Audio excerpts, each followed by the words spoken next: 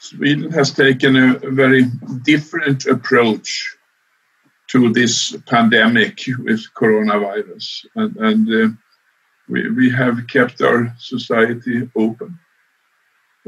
People are if they can, of course, they should work from home. That's a recommendation, but everything we get is recommendations, and I feel that people in Sweden are very strongly following recommendations. I mean, to keeping the distance, washing your hands, and if you feel the least sick, I mean, if you are coughing or if you have some fever, you should definitely not meet other people and go to work. Stay home if you have the least feeling.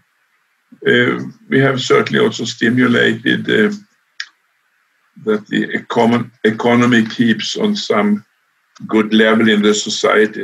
As shops and things are open, but they have restricted, I think it's the number to 50 people, not more, meet in a meeting. So that means that much is still closed. The cinemas have closed. The football games, which is my love, are not being played.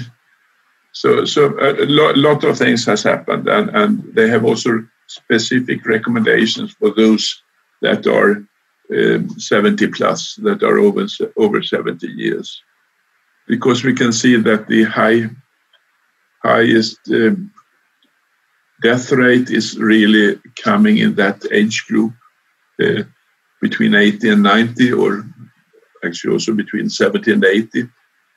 So, and unfortunately, we have got in the virus in our elderly care homes for the aged, we could call it, including the level of nursing homes down to more supportive homes where you could have visits like up to 5-10 times per day and night to support you if you have diseases.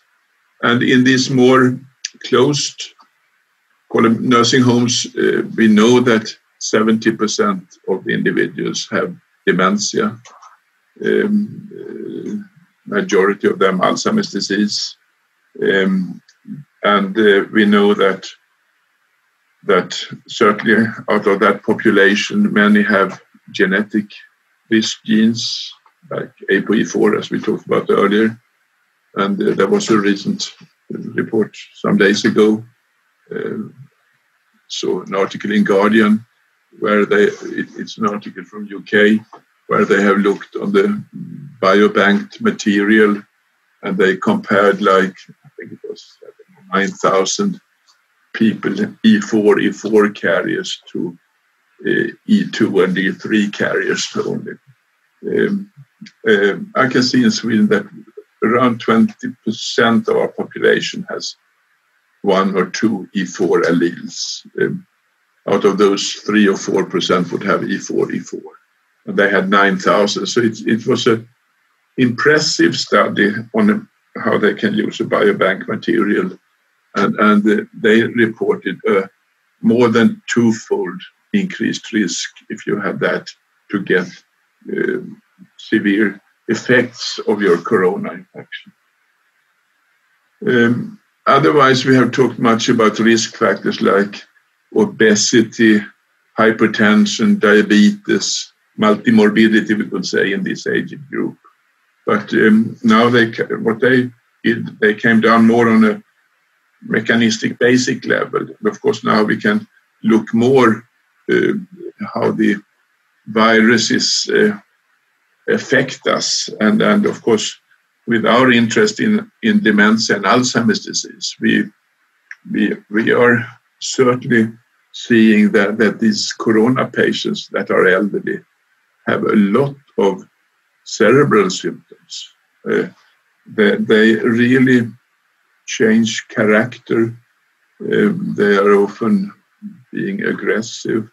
They come in to our wards. We have, in the geriatric, we have 3 wards now out of our 7 wards for only corona patients, elderly. And they are confused. They have lost smell, a bit of taste, I would say. They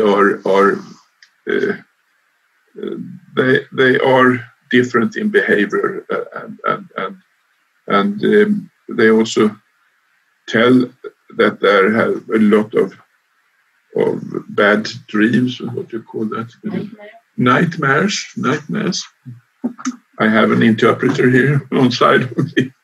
They have a lot of nightmares. They are mixing realities, and so life has not been the same as it was. And we can see, certainly out of these wards, many come home if they are 100, 105 years, and they are. We have to see that we have to also rehabilitate the cerebrovascular damages. They have had. My thought is they have an encephalitis. All other organs are affected: kidneys, liver.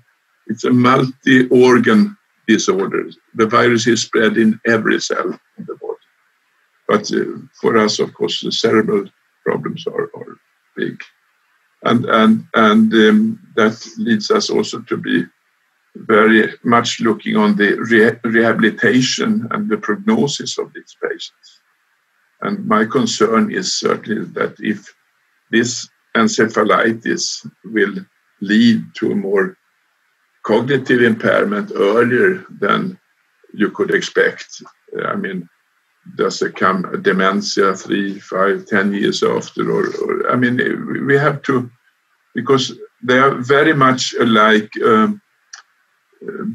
They get very tired after. It's like a brain-damaged person who had a traumatic brain injury, for example. Ice hockey player, who falls on the ice with his head, or a boxer who got boxing dementia. So I mean, we have much concerns about this. And one thought I had was also that perhaps this encephalitis, you know, that they get problems with the breathing and bad oxygenation. And so they have let's say a week of fever, coughing, then they feel well for a few days, then they might get a new period with a temperature and then more breathing problem. And of course, main focus has been on the lungs. I mean, that the exchange of oxygen in the lungs, in the alveoli, would be deranged, and I'm sure it is, because they have exudate coming out. You see on the lung pulmonary imaging that's the case. But I also think that the brainstem centra are affected, regulating breathing and regulating the blood pressure, for example. So I mean, you can have effects both in other organs, but also for certain individuals.